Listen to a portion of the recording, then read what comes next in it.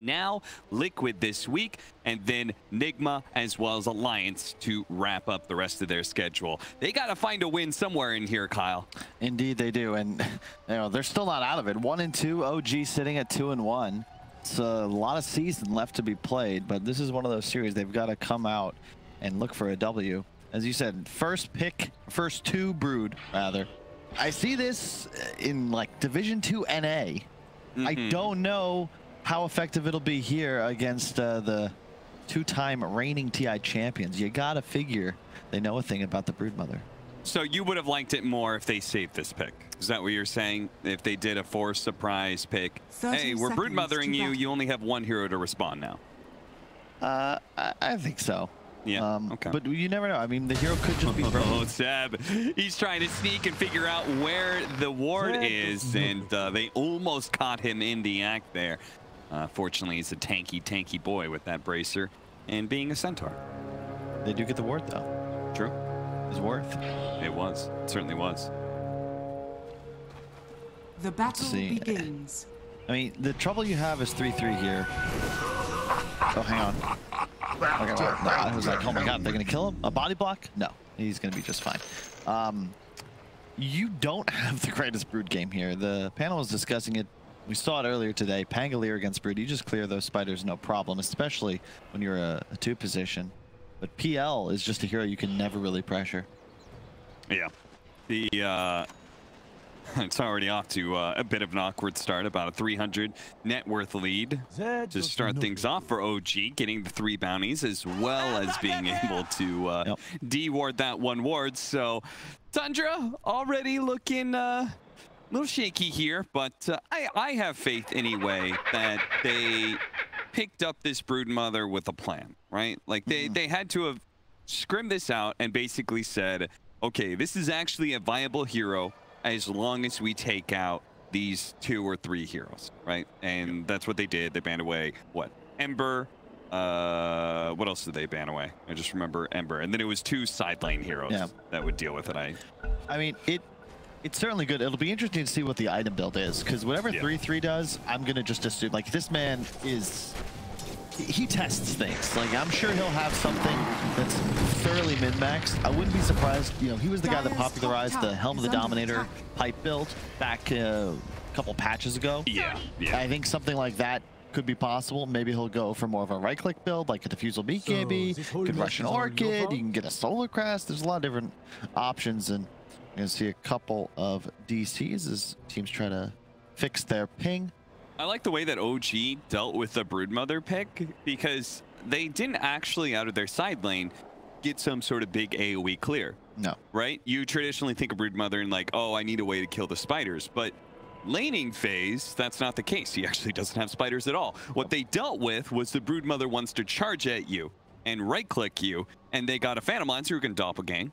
And they've got a Dark Willow who can Shadow Realm. So they're going to Inkswell, and this Broodmother's going to run at him and look to lifesteal, but won't be able to hit anything. Yep, and that's what we've seen very effective against the Brood pre-spiders. We Troll yesterday in the VP, or 2 days ago in the VP Navi series, Razor earlier today. Until spiders, the hero is just a weak laner if you're not able to trade effectively. And as you said, you cannot do it against these heroes. Shadow Demon even later on in the game, you just throw out a quick disrupt, no big deal. Also, Fog told me something about the Willow was that OG see this as an open pick. Apparently Thompson's been playing it a lot mid, going this Midas Ags rush. So maybe not ideal in this game, but it was definitely something that they considered an option. Something to look out for in the future. Here they pick up and they're like, okay, we need a Pango because we still should have an answer to the spiders themselves. More of a mid-game answer, and obviously Pango is easily one of the best heroes. It's really good against PA as well. Yeah. You get the potential disarm procs, buy a bunch of armor items, most likely, the disarm. You've got some answers to Mars if you get the shard. Instant magic immunity, you can roll through the arena, and you can also hop over the arena with shield crash. So a lot of different tools there available to you. You can toss people out of arena, right? Yeah. Can you leap out of Brooding us first game like this, not cool, Fada. No manners, SNH. A little bit of a cute alt chat there from Saxa. Somebody I don't normally see all chatting a whole lot. Our admin. We don't have a Phantom Assassin in the game yet, so we can't start just yet. And yeah, I mean, OG, they got a right to be a little peeved, you know. First 2 Brood, like, come on, guys. It's like first 2 Omni Knight Huskar. It's like, oh, that's the kind of game we're gonna play. You don't want to play Dota today? Yeah, that's how you view it. These cheesy heroes, they're not really Dota. Next thing you're gonna say is Techies games aren't normal Dota games. Those are definitely not. The Brood, I think, after the I played a lot of Dota yesterday, Kyle, and half of them were me playing Techies. And let me just say, they were all Dota games. Yeah. Why? Because I'm convinced that the hero is legit, and I'm gonna try and figure out how legit it is. Oh my. You know, there's like a lot of other heroes that are legit. Yeah. That aren't Techies. Yeah, and I haven't played. Why are we upside down? Techies is not a hero that I have a ton of experience with, so I'm learning. Kyle. I mean, you know, somebody on this panel has got to be able to talk about certain heroes. The hero is this. Okay, sometimes place mines. There's supposedly a strategy. I'm sure Jackson Pollock would say the same.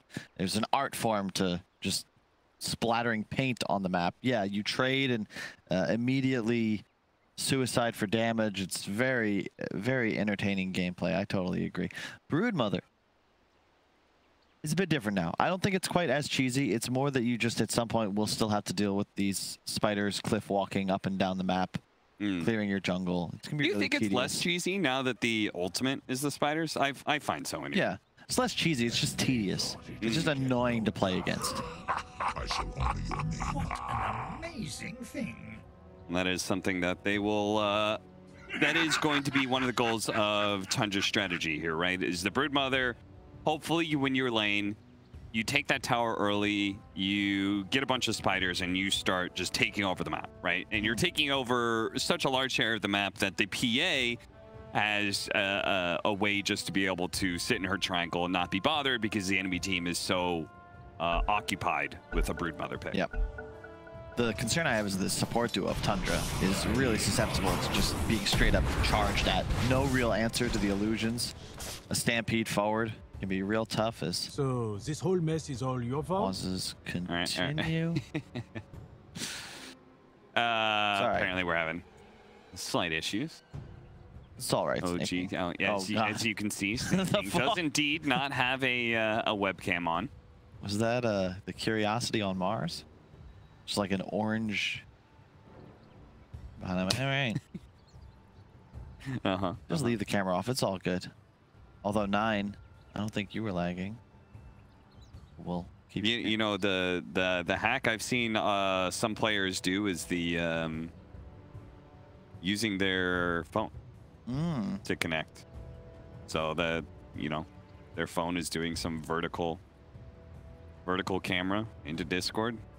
We still get something to see. They don't have to worry about potential lag, though. I don't know. I feel like Discord webcam. Yeah, I was about to say, take up that much, 2021. You know? We're like, what kind of computers we got here? Yeah, seriously. That's a professional. I mean, the chip shortage, perhaps. I feel like streaming takes up a lot of resources too. I think Snaking traveled to the EU, so who knows what machine he's on over there. True. I'm gonna say Tundra thus far have been a little disappointed in me this season. I really think Snay was wrong choice for them. No, opposite. Okay. Uncut diamond. You know, he's been a very solid player for a long time.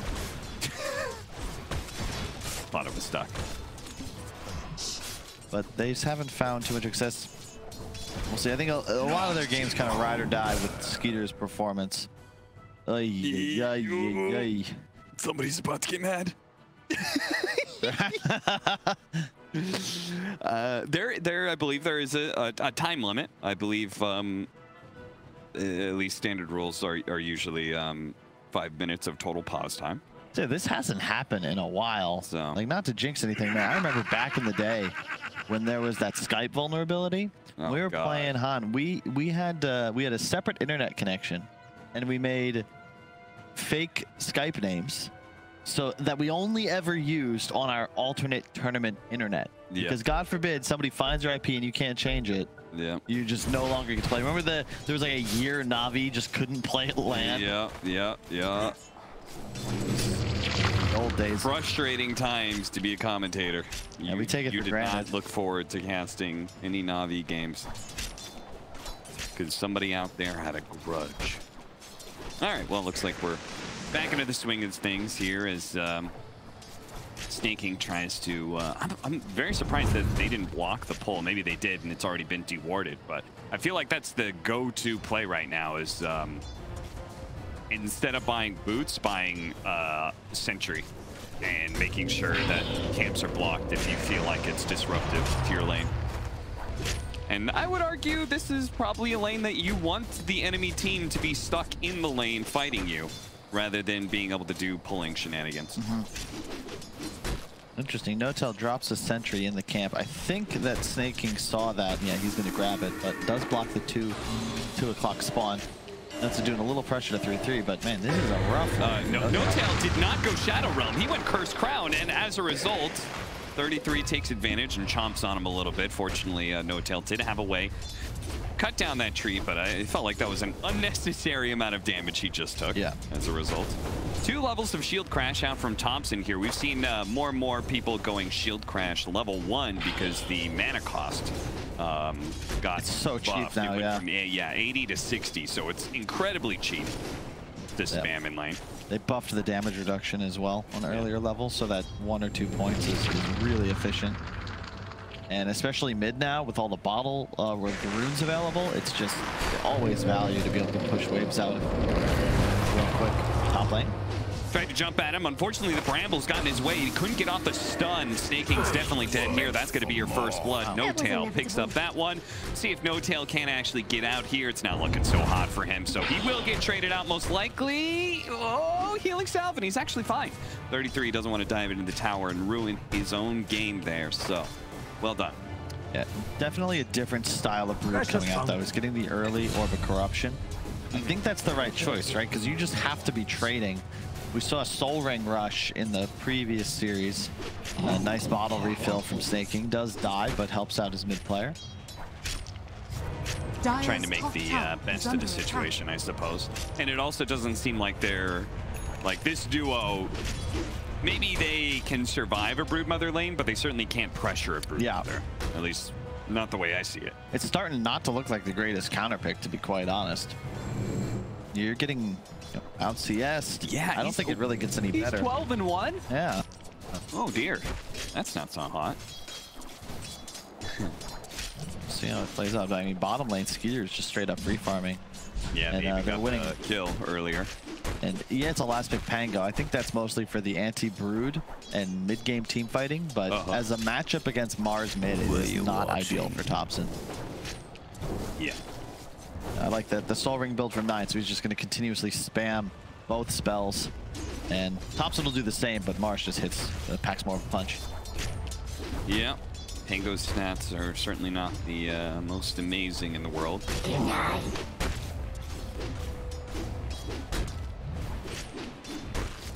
Very slow paced game. I mean, off to a nice start in the lanes though. Tundra is looking solid here. There's the Orb of Corruption. I don't know if this lane ever gets any better for Ana. Like, you can't trade with Brood. And he's getting so much passive health regen as well just by sitting in a web. Oh, whoa, Thompson? Yeah, he's going to go for it. He hit his level 6 nice and early. 9, he's going to get this kill on Thompson, unless Thompson can somehow stop this. He kills a creep to get level 6, to get the Rolling Thunder off, and now 9, he's going to be the one potentially dying here as Thompson. Looking for a potential angle here. He is not going to hit him with the last one, but he does have the swashbuckle, times it up, and the shield crash finishes him off. Unbelievable play from Thompson. The situational awareness there. Really well done. He's 100% dead, I think, if he doesn't get the ult off. The W from Mars was coming up in just a moment, but rolls and the TP from No-Tail to get the turnaround kill. That changes the entire dynamic of this mid wave. Ana is going to take some pressure up top while this goes down, but yeah, we can check this out. He's 1 creep away. Does he actually get the last hit on it? I believe, yeah, he runs over. Yeah, he sees the melee creeps low. 1 hit. Swerve. Pops Rolling Thunder. I'm a little bit surprised he didn't roll straight at him right away, but I guess he was a little bit scared there. Nah, if he catches the W, yep, he's dead. So waits out the God's Rebuke. Gets close to him as the Cursed Crown hits. Just solid Dota play right there from Thompson. It's who was it that did an interview talking about laning against Thompson? I think wasn't 9. Anna, he used his doppelganger, so he's having to keep his distance now. I missed that interview, to be honest. I think it was Stormer who's discussing how Limp was a beast and that he had never beaten Thompson in lane because it's like you always try to kill him and somehow he's like done the math and lives with 30 HP. But like in this case, he's 6, so you're like, I had him, but yeah, I was like, he's dead. Yeah, dead. And then all of a sudden, he's always playing on the edge. There's one creep that's 1 HP and he hits it and gets level 6. Crazy stuff. So good. I mean, Thompson's top net worth, but so far so good. I mean, Skeeter is huge. And they can actually get this kill on Ana, which he's going to be forced to doppelganger, and the Inkswell will find the real one here. Kill him. Thompson, he makes an entrance here, but it's not going to do much. 33 is certainly fast enough to deal with the rolling boulder. They're going to go for snaking instead. Silenced up for a second here, and that is enough then. Yeah. Doesn't feel like he can go for it anymore. It is, this is kind of Tundra's bread and butter. Like, yes, Seb is pretty annoying now. He'll just cut the wave, farm jungle in the meantime. But Skeeter is free farming, and he's going to have a Battle Fury real quick. I do not believe this is a PL favored matchup anymore. And if I'm not mistaken, the shard on PA is also very effective because you'll break, not only due to the AoE damage, the illusions, but you break him, so there's no juxtapose proc or charge available. And 3-4 items in, I think you just go toe-to-toe quite easily. The defusal timing for Ana is going to be what it's all about. Radiant's middle tower is under Snake attack. King. He will try and juke this one out. That was a nice idea, but Ana spots him. Dire's structures. So he dies. Tundra's still up by 2k, despite being down a kill here. This will be where the Brood is put to the test, though, because now Centaur with the Vanguard's TP'd into the line. Can you still pressure the tower? I don't think so, but maybe you can out-farm. You can take over the map a little bit. Holy cow, that's a lot of stacks. That's OG evening out the net worth if they can get all this. Shout out to No-Tail, doing his part. Can't really do much with the Brood, but he can help his allies. A little bit extra bonus gold going his way, of course, because he was the one who did the stacking. Thompson shows up back to lane, missing a little bit of health, but otherwise not too much worse for wear, acting like nothing ever happened. Someday they have abandoned the bottom lane, though, and Skeeter, you know, maybe gets criticized, and rightfully so, for having a smaller hero pool, but when you give him one of his best heroes and total free farm, that is when he certainly looks the best. Runs into Thompson here. They're trying to chase him down. They're going to turn around instead, go for the Dark Willow. Nice use of the Shadow Realm just before the spear, but he is still very dead. Just the nuking power of Tundra is going to kill this 5-position Dark Willow. Yeah. 3-3. He went for the Arcane Boots, too. Oh, Dire's middle tower is under attack. That's what we saw in the Division 2 game just before this as well. Soul Ring and Arcane Ring, so really feeling like you actually do need the... it kind of makes sense now that you have like a third spell that you're casting regularly. Like, yeah, maybe you're not using webs all that much like normal, but Silken Bola is just another spell that's going to be taxing your mana pool. Radiant's what did he break apart the Arcane Boots? Nope. Okay, we'll see if he does something like that. Maybe they even go some team fight items. Nice swashbuckle, hits 2. Thompson, though, can't actually finish him off. Vada is turning around and getting a little damage in. The Centaur Stampede will allow Thompson not only to get that kill, but dodge. Shield crashes back in for the damage reduction here, so he is a tanky boy. It's going to be hard to bring him down, but they can keep chasing him. He's got one more swashbuckle. Over the side he goes, but surely they've got him this time. Another shield crash coming up, but it's too much. 9 claims the kill and takes the killing spree away. Yeah, space created, though. But so far, it's the 3 cores of Tundra, all top net worth. You got to be feeling pretty comfortable in this position. And it's going to be the Ana defusal timing that they're waiting for, but he's going to have that about the same time PA finishes Battle Fury at this rate. And that just doesn't seem like a great trade. Tundra out to a great start. Have the AA ult prepared. and it'll be a Crimson Gold Rush on Sep. So there's your anti-brood. I believe that reduces all damage from spiders. Yeah, that will help the tower survive against these pushes as well, which is something that he can only do so much about, right? Like, he can stand around the tower, but 33 can't ignore him. What can't be ignored here is this smoke move from Tundra. They set this up. 33 was hitting top, and Tundra said, I bet they're going to make a move to try and stop 33 from taking this tower, and they read OG like a book. Really well done. Thompson almost getting the Rolling Thunder off in time, but not quite, so he will die once again. You know, it just doesn't feel like OG have the tools to really get anything going here. For Tundra, it's super simple, just Mars, Arena, Spear, okay, that's a kill. OG, your setup doesn't really exist. Seb's going for the pure defensive build, which makes sense, but they have no Blink Initiator, they have no support that can really set up properly. It's not as if a disruption is going to be an easy task. And something you mentioned earlier, which is that OG can't just be purely on the defensive mode because you like Tundra's setup against the Phantom Lancer later on into this game. Yeah, Skeeter is just straight up free farming. He will have a Battle Fury possibly before the defusal on Ana is done, which is kind of crazy. 700 gold away is Ana, and only 800 for the Claymore that Skeeter needs to complete his BF. But yeah, this is looking good. Tundra, I think, do best in these slower paced games. I don't know about the first two Brood, but 3-3 certainly looks comfortable. They're going to try and go for him here. They're going to kill all of his spiders, set up the disruption into the Rolling Thunder, then the Stomp, and he is certainly, he's dead, right? He's dead. They're going to chase after him. The shield crash, that'll catch up to him. 33 finally does go down. Meanwhile, they're going on the other side of things in mid. They're going to try and kill this Dark Willow, who actually managed to get out of the arena instead of staying next to the wall. Fears up 9 and does manage to TP out. That shouldn't work. Did he? So he was in the river, and he was basically at a position where he was in between the wall and the shield that pushes you back. That's basically because the cliff was like right there, so it kind of like ended up pushing him outside of the arena rather than keeping him in. All intended, I'm sure. Just one of those awkward. If he had put it a little bit farther down, right, then he'd just be stuck getting hit by the shield over and over again. Radiant's bottom tower is under attack. No, that should. Radiant structures are fortified. He glitches through it. It's gonna pop him out because he's on a cliff. Cliff is gonna kick him out one way or another. And it's I guess he slid underneath it. That makes sense because it's like it's positioned on the high ground, right? So he dug a hole. Exactly. Right. So you can hop over it, but in this case, he just goes right. So when you were saying that couldn't work, you were saying not Dota mechanics wise, but like real world mechanics. Yeah, I mean it's gotta make sense with the lore. Are scanning. Yeah, so far so good. It's an even game, but the map control Tundra's exerting right now is kind of nuts. They've just owned this OG top jungle. 9. Kind of sitting here, waiting to go. Doesn't pull the trigger though.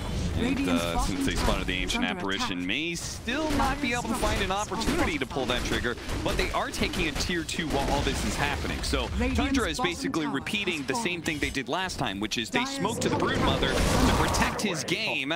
OG is aware of this though, and they do have a little bit of counterplay. 9 is going to be slowed down quite heavily here. They might be able to burst him down. He's going to use the arena to protect himself right here. Here comes the Rolling Thunder, though. It's going to nail him a couple times, especially with the Stampede. The Dark Willow comes in to try and finish off the job. He gets speared away. Thompson in pursuit. The Swashbuckle. And one more hit. That'll do the job. They get that kill. Can they get a little bit more? Snaking here. The TP out is successful. OG, you cannot pull the same trick twice against them. This time they learned and adapted. Really nice play from Soxa there. Jukes out all the spells for the defensive disrupt. Then the team TP's in, pops the ulti to ensure the Mars kill. Really awkward dive though from Tundra. I understand you want to pressure tier 2, but Skeeter's not even there. He's farming an ancient stack. You can chill. That's a huge dive. And let's say you even land that kill. Don't think you're getting the tier 2 out of it once Thompson shows.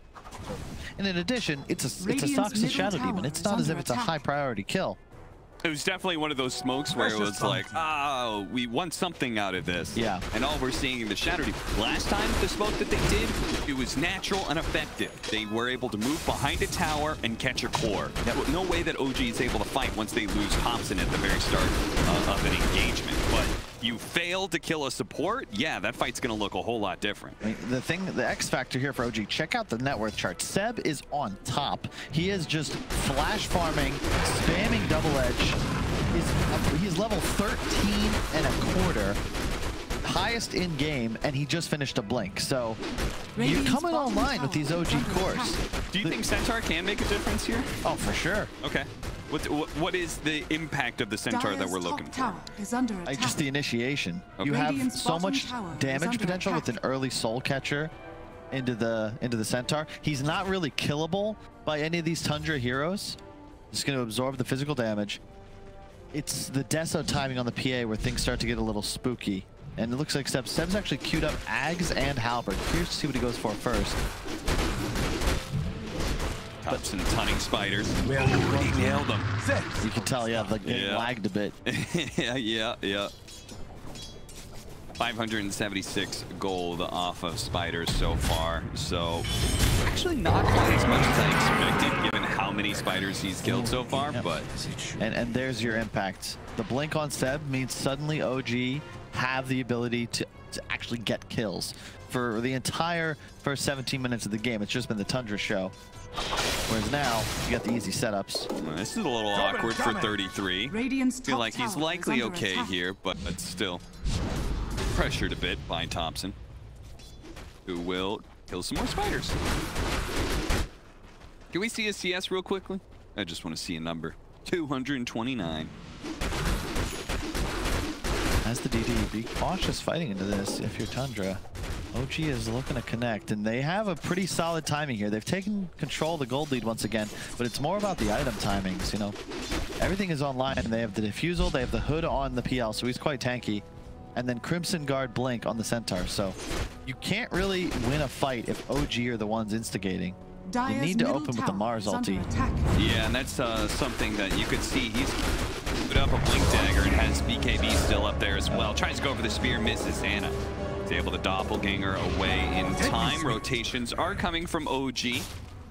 Just in case Ana wasn't able to escape that initiation, they could potentially get a punish here as Knight's going to be spotted. Spear thrown up, misses. Thompson swashbuckles right past him there, and is going to start slowing down 9. First with the slow, and now the Rolling Thunder. And you can see the impact of the Shadow Demon here, making 9 much squishier. Turns around, throws out a God's Rebuke, but eventually he's going to be burned out. Tundra not able to do much when their Mars is dead, and the mid's being pressured as well now. OG really feeling like they are, as you said, completely turning this game around. Just now, Skeeter's going to be gone on. They're going to go after him. They're going to stampede, and he's going to be stomped up. They've got a lot of magic damage to throw at him. Another easy kill. Tundra beginning to fall apart now against OG. I'm just starting to question the Broodmother pick, to be quite honest. He's going to get the tier 2 top. That's quite nice, but it's the same as the lower division series. A mech, a hood, I assume a pipe. He'll have Greaves. But, you know, 3-3, he TPs to that fight. He's a Broodmother with no spiders once he does that. So what's the key? Like, how does this hero actually win you the game as Tundra? Well, I guess the answer would be like most split pushing cores in the past, right? You have to be able to force the enemy team apart, and then you get a numbers advantage against them, right? Yeah. But it doesn't feel like Tundra is actually executing that super well. Because OG, the thing is they have 2 heroes that can just stop the Brood in his tracks. The Pango and the Centaur. 3-3 is powerless to stop either one of them. That Ags on Pango is going to be devastating to the damage output from the swashbuckles. Well, what would you call them? The swashbuckles on shield crash? The shield crash buckles? No.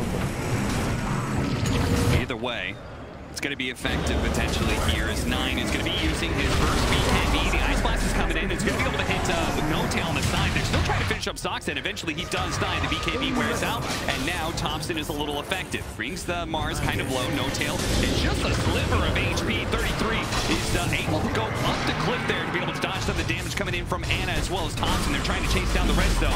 Seb, he just comes in and starts swinging immediately. They're managed to kill 9. Skeeter, he's going to be chased after. Nice little juke by him, jumping over to Fauna as fast as possible. Ana's quite low, and they could potentially kill him. The Crimson Guard's going to go out. 33 chasing after him underneath the web. does. Tries to be able to catch the real one, and Doppelgangers, can he find the real one now? He actually does, and 33 kills him. He sniffs him out, finds the real Phantom Lancer, and brings him down. Skeeter still playing the edges of the team fight here.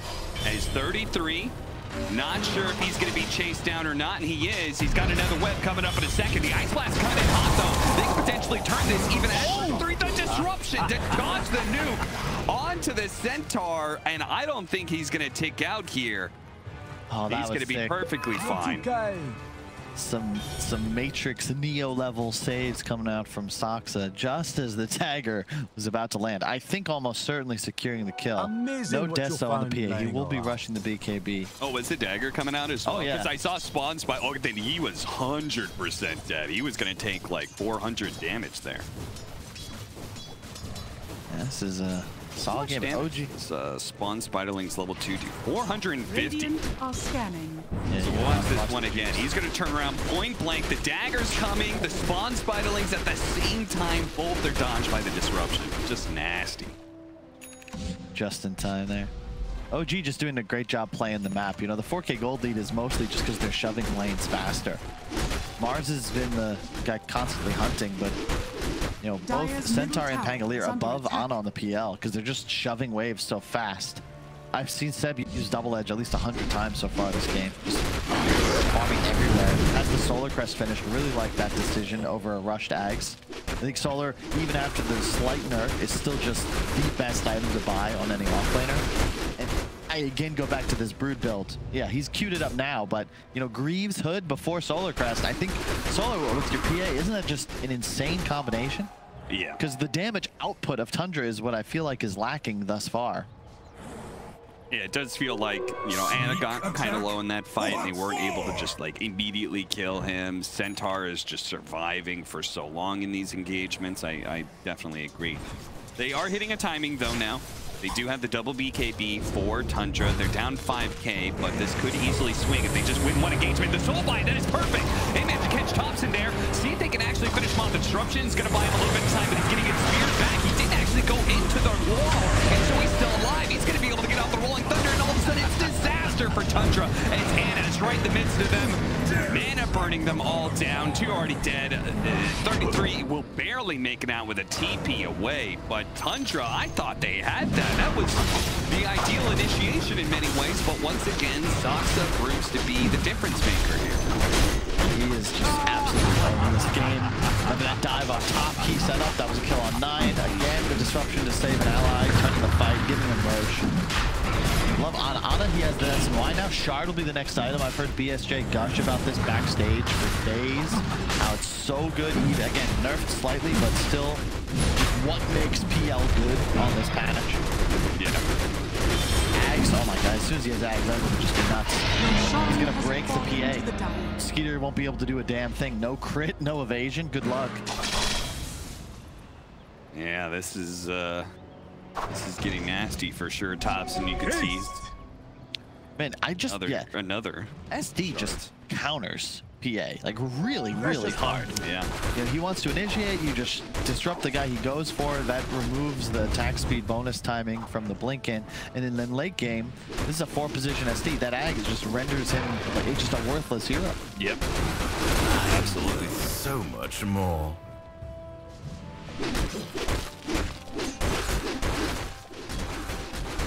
So 5K now becomes 7 as we approach 25 minutes. Yeah, actually, it makes the BKB of the PA just seem you're gonna get purged. You're gonna get broken through the BKB.